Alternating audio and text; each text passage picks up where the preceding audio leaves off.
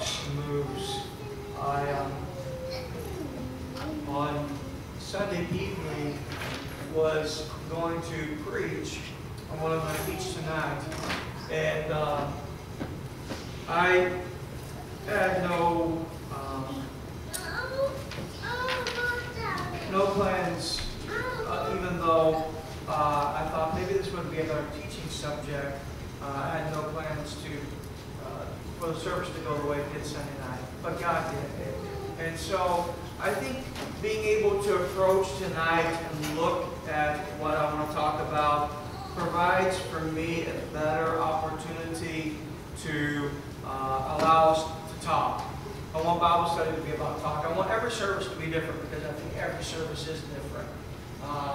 We need to come together and we need to study, we need to pray. You know, like those prayer meetings where Peter comes and knocks on the door and answers the prayers there. I think we need to have that. And studying the Word of God. Just show ourselves approved unto God. So I want to look at something this evening, and I don't want to get ahead of myself, but I'm going to present something, and then I'm going to read the Scripture and kind of get some presentation to get into what I want to talk about. But I want to answer the question of this. The taking away, it's painful when God takes away. Wasn't it Corey Ten Boone says she wanted to not hold things loosely, so it wouldn't hurt when God pried her fingers away from it. Great thing. And then thinking about, life is about having things taken away. Whether we like it or not, some things, whether we want to keep them forever, we typically don't get to keep anything forever. We come in this world naked, we'll go out of this world naked, and there's things that we may want and cherish. I'm talking about physical things, I'm talking about relationships, I'm talking about maybe jobs, maybe even prosperity. I want to look at that and how that, it comes and it goes. But I also want to look at this, and hold on to your seats. I also want to look at the side of where you hear a lot of people speaking about prosperity, the prosperity doctrine. There is an element of truth in that. In every doctrine that becomes disproportionate, there's elements of truth in.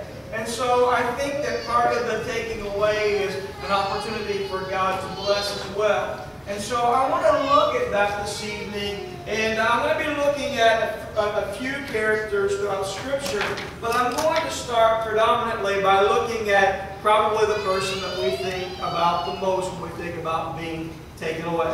And who is that? Job. Yeah, because, he has this great loss. And so if you turn with me to the book of Job, chapter number 1, I could read this entire chapter. I'm choosing not to tonight. We're familiar with it. But this week, maybe refresh yourself with it, read over it, let your mind think about it. And so, Job chapter number 1, verse number 18, and then I'll read down 2 and through verse number 22. And I love this chapter, and I love the way that the chapter ends. After all the despair that's happened in the first part. The Bible says, while he was yet speaking, there came another and said, your sons and your daughters were eating and drinking wine in their eldest brother's house. And behold, there came a great wind from the wilderness and smote the four corners of the house, and it fell upon the young men, and they are dead, and I only am escaped alone to tell you. Then Job arose and rent his mantle and shaved his head and fell upon the ground and worshipped. And worshipped. And he said, naked came I out of my mother's womb, and naked shall I return thither. The Lord gave, and the Lord hath taken away, but blessed be the name of the Lord. And all this, I love those three words there, and all this, three little words, but a huge proportion of his life is changed. Job sinned not, nor he charged God foolishly. I love that. Love that. And I probably through the years have said that. But I never will forget as a youth my pastor preaching on in all of this. And not realizing how that it would become applicable for my life someday. But if I were to ask you tonight would you describe God to me? Probably every one of you in the sanctuary. And I know we're going to look at it from a biblical standpoint. We're going to look at God and who He is. But we will probably all, with a little slightly different perspective, deliberate on who we think that God is. Because to each of us, our perspective of God is a little bit different. We want to characterize Him with His qualities that differentiate Him from being human, His qualities that differentiate Him from being different than any other God that is worshipped or given time to. We would try to list His attributes that describe and express the very nature of who He is. And so from my perspective, I see God as being this. I see God as being a very good God, a very giving God. I see Him as really being the supreme giver. We look at the Trinity and we see that the supremeness of what was given as God gave of Himself sacrificially. The Word of God says that He gave His only begotten Son. Hey, I'm not, there are some days your kids can try your patience, right? But I'm not in the business of giving any of them up. I want that. But God gave His only begotten Son to robe Himself in flesh. So it's a huge thing as we think about that. The sacrificial love, no greater sacrifice has man ever known. That God is love and that God gives till it hurts. And the Word of God tells us there in Matthew, I love this, that if we ask and if we seek and if we knock, God's a giver. The answer is going to be given to us. Matthew 7 and 8 reminds us of that. And that He gives because He is a very benevolent God. And He loves to give until we are satisfied. And I thank God for that. We've all experienced that here. The greatness of the giving of God. And I would say that probably much, if not all of us in here, fell in love with God because God gives. Can I get an amen? Yeah. I fell in love with God because God gives. We know He gave His only begotten Son. We know He can do things for us that we could not do. And I really think that's what makes God so attractive to the sinner, because He is a giver. And He gives to us and He loves us. And we think about His loving and His giving nature. And so I don't want anyone here to think this evening that Brother Saville is in any way trying to abolish or cover up or shadow the giving and the lovingness of God. Because certainly God is that and everything that we can think of. But I want you to know that it's not popular, it's not going to fill churches. The message that I'm going to share this evening in Bible study, it will never fill this building to the capacity of breaking new ground. But God is also a taker. He is a taker. And I know that probably doesn't seem like it kindles revival fires, but it does. That God is a taker. And it's sometimes hard for us to swallow. Sometimes we shun away from the idea and we lock it up in a vault somewhere that God can take away as much as He can give. And it's difficult. And so Job knew all about this. Job knew about that side of God that was a giving God. Because really in his life, he knew about wealth. He knew about increase. That's Job. You look at the beginning part of Job, I mean, you see everything taken away. But our mind is also left with the idea and the knowledge that Job had a lot that was given to him. He had great wealth, and he had the cattle, and he had land, and he had position and respect. He has 10 children, and can you imagine what that does? Is he has a huge family. Huge families have cloth. For the most part, if they're functional, it's amazing. 7 sons and 3 daughters. And so Job knew about the goodness of God. But all in one day, he was going to find out about the counter part of God that's taking away God. So that's the tough part.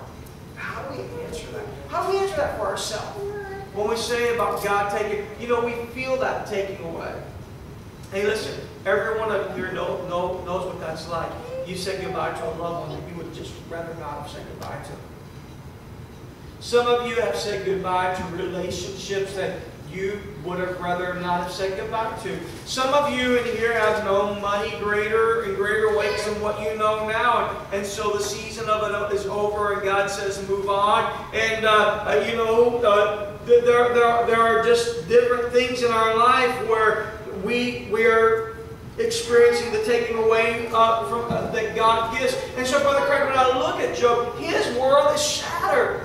So all of a sudden, Brother Justin, God turns this rusty dial that's been set on blessing and giving, and He switches it, Sister Stacy, to taking away. And then, bam, Brother Doug, the door to this vault opens where there's all kinds of cobwebs, and Job don't know anything about that because he's never been there in this place before, where he's experiencing this swell of the stark truth that not only does God give, but God takes away. Yeah. God takes away. And so, throughout this whole ordeal, Job is experiencing this great taking away. It's real, Brother Justin. It is so real that, well, let's see how real it is. Let's look at Job chapter number 10. Job chapter number 10, this is how real it is to Job. That Job, he says this.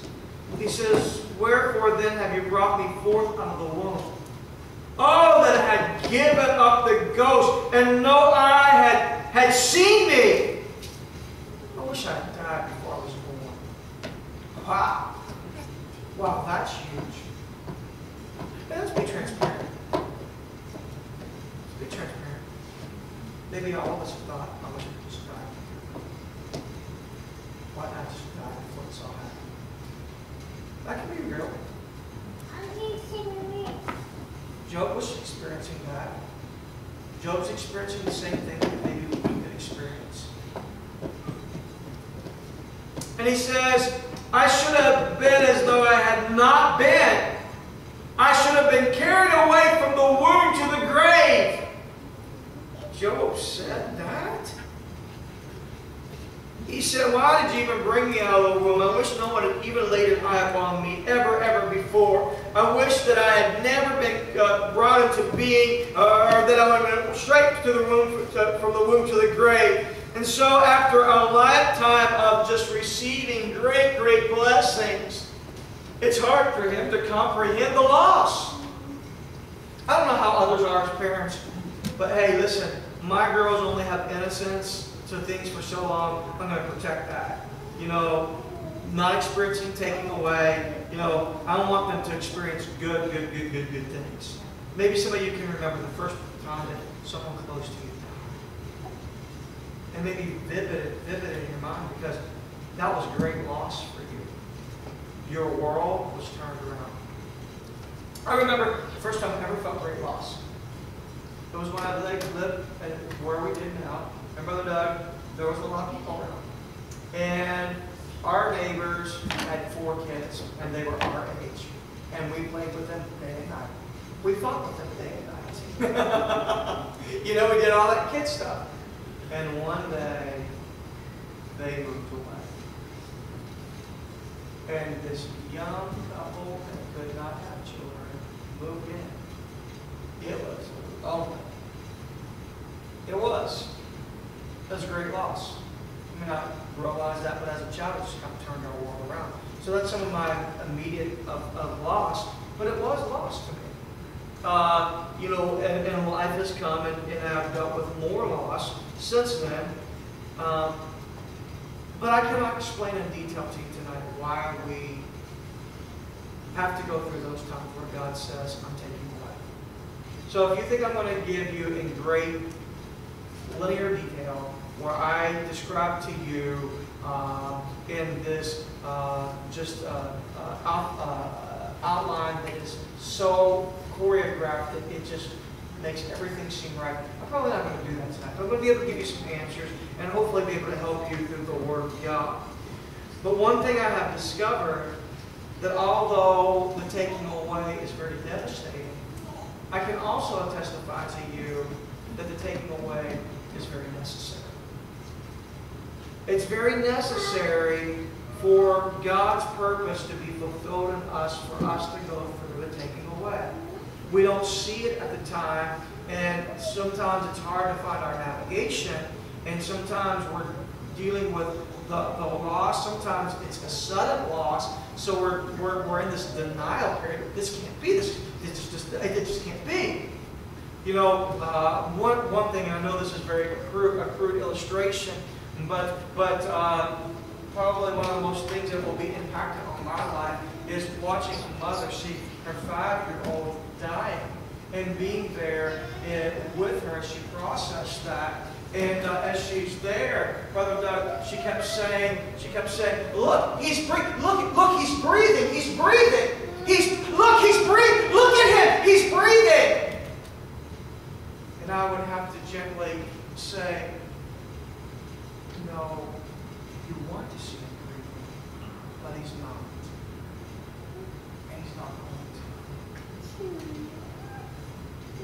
to." The whole denial, looking at that, and how do we deal with that? How do we deal with that when someone asks? Because we have to trust God that God is not going to allow the rain to be a loss, but He's going to be a redeemer of the rain, and He's going to do something. Because biblically, we can see that He does that. And as we reflect back over our life, if we will allow the hand of God to work and move, we will see that God now has liberty to bring something in a place of our loss, where it is a gift of something we would have never received had not we experienced the loss.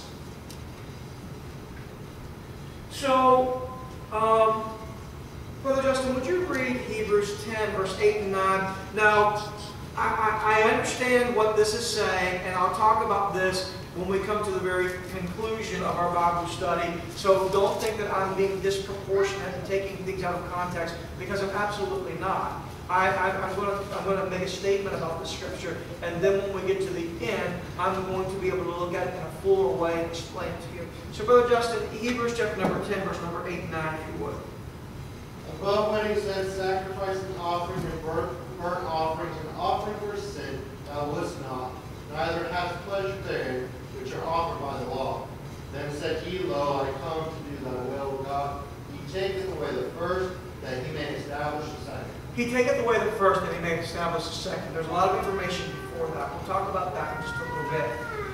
But the Word of God says, He taketh away the first, that He may establish the second. Listen, God will do things in your life in the taking away, that He may do the second. But He has to give you favorable position, a firm footing. He has to make your faith firm. He has to cause you to grow and multiply. Amen. And when that happens, amen, the taking away is not designed to hurt you or wound you or break you, but the taking away is that it may add something better to your work. He said this, He said, the first is taken away, that I may establish the second. So for us to understand in our life, when God takes something away, He allows it to happen. And I understand all this in Job's life. I know what happened. The enemy has approached God, and the enemy is working against Job. However, the enemy does not do anything that God did not allow him to do. Amen. I said this before when we looked at Job. You know, the enemy is like a big dog and it's on a chain. I'm always thankful for the chain, aren't you? When that big old dog comes running at you, and all of a sudden you're like, I'm going to be mincemeat here. And you realize, wait a second, that dog's on a chain. It can only come as far as the chain allows it to. And so God is only allowing the enemy to come as far as He allows it to come. So God will allow the taking away, but what the enemy may mean for bad, God uses for good. And what God allows to be taken away, He has to have it taken away so He may establish the second in your life. And I believe the second can be even sweeter and greater than the first. And you may say, how can it be, Brother Saville? Well, let me tell you, when you bring God into the equation, He's sweeter than honey. And He can make the second better than the first. And so, for example, and I mentioned this a little bit Sunday morning, sometimes my messages bleed together because I'm preparing for another message, and it's sometimes hard to separate them, you know, when you're trying to, so I said this on Sunday morning, but, you know, God had to take away a lot to establish Abraham. You know, I don't think that's what Abraham wanted, but God allowed it because He was bringing an establishment to Abraham. And you see, God had to take away Ishmael to be able to bring Isaac. Wow, wasn't that better?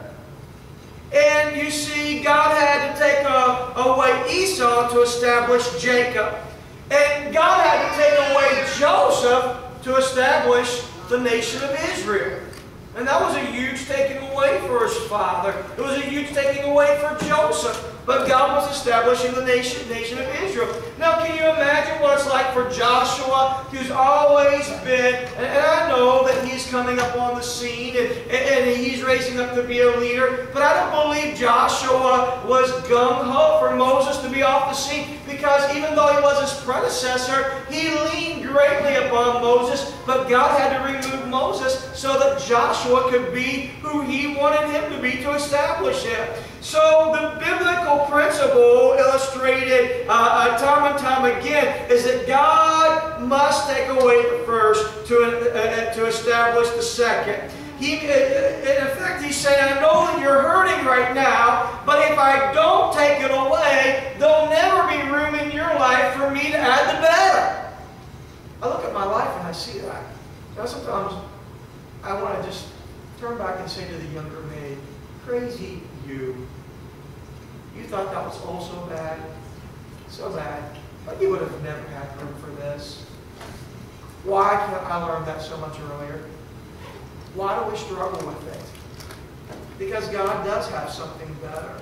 And so He'll redeem, He'll restore, because the second gifts, amen, need room to grow and multiply. So God has to remove the first so that the second can grow and multiply.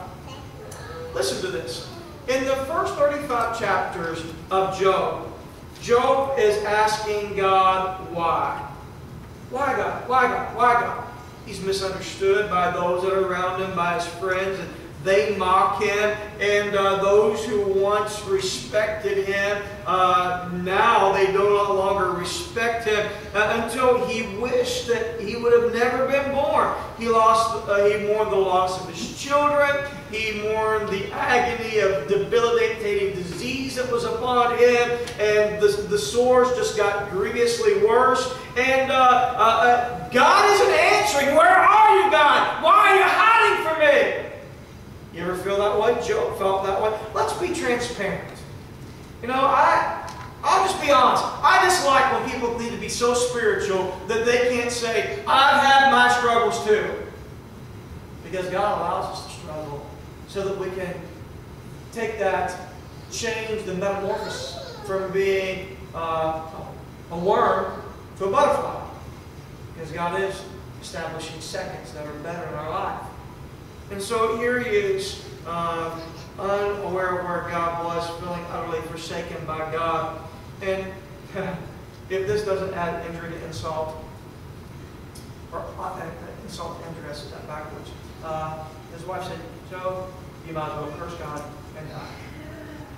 Well, thank you, honey. I mean, really. That's, you know, and his so-called friends, and for the sake of time I won't turn there, but you can read Job chapter 17, verse 15 and 16. And his friends come by and says, where's your hope? I can't even see any hope for you. That's the words they use. Wow. Wow. One thing I never want to be said about my life is that I take hope from somebody. Listen, sometimes in my mind, there can be that struggle of science and divine healing. You know what I mean? Because I I see things. I've been around Sister Stacy, so I see. You know, but I'm not going to go in the room. And I don't care what any physician says to me. My job is not to strip hope from someone. But my responsibility is to breathe hope. Now, I may have to sometimes go in and help them to reframe things a little bit of hope and God. But I'm never going to take away someone's hope. Never, never, never, ever, ever. You take away someone's hope, the Word of God says it makes the heart sick. So in whatever situation someone's in, to take away hope. But you know, Job knew that down underneath everything, he knew that he could still hope in God. Because he said, I know that my Redeemer lives. He said, I know that he lives. And he says, even though my body, it may turn to waste away with disease, and it may turn to dust. He says, but I know that my Redeemer lives, and my heart yearns within me. Though I can't find God, I know that he knows the way that I take. And when he has tried me, I'm going to come forth as pure gold. And so here it is. Job has lost everything. He's navigating. Listen, he knows all the giving and the blessing of God. And now he's navigating the taking away of God. And his friends come by. They take away hope. And his wife says, you might as well just die, Job. You can't find God. Curse him. That's a terrible place to be. But what do we do when God takes away? We find that toward the end of Job's ordeal, God never explained to Job explicitly what the great way took away. But one thing that we learn, Sister Susan, is that God took away, that God may give. And so Job's circumstances begin to improve. He realized that his question, why, hadn't been answered. But God had taken away everything to give him something better. His health was fully restored. His flocks, his herds, they doubled. His wealth multiplied. He would gain even greater respect in the community. Listen, listen. Grab hold of your seat. He learned to pray and forgive his friends. Something he never had to do before. But God says, I'm not letting this go to waste for the go. But you'll know forgiveness and you'll know how to pray. But the most important thing is that he learned about God. That God was always in control.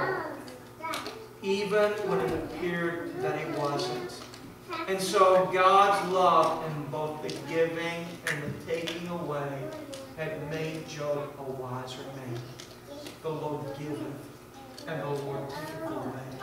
But blessed be the name of the Lord. And all this Job sinned not, nor charged God foolishly. Job said, I learned to trust him, not in the giving alone. I learned not to love him in the giving alone. But I learned to love him in the taking away. Wow. Listen, tonight I'm giving you information that you can store up maybe for the near future or maybe the distant future, or maybe that you can apply to something in your life right now, or that you can answer a question of many people saying, but I'm mad at God. I'm mad at... You don't have any right to be mad at God. You don't have any right to be mad at God. God is a good God, and God has given. And we deserve death and hell. If we have blessing, it's only because of God. But God is faithful in every season. And if you will learn to trust Him in the seasons of your life where He is taking away, you'll find that He is taken away so that He has made room that He can plant and grow and multiply in your life. That is prosperity. That is real prosperity. The prosperity people will tell you, oh, the God's not in the taking away. That's a lie from the pit of hell. God is in the taking away. This oldest book in the Bible, God establishes that I will take away, but I will give. Trust me in the taking away. Even when you feel hopeless, let your hope be in a Redeemer who lives, who knows the way that you take. And when He has tried, you know that you're going to come forth as pure gold, no matter what anyone else says. Our relationship is built on our relationship with God, not what everybody else's. Let me present to you, what do you think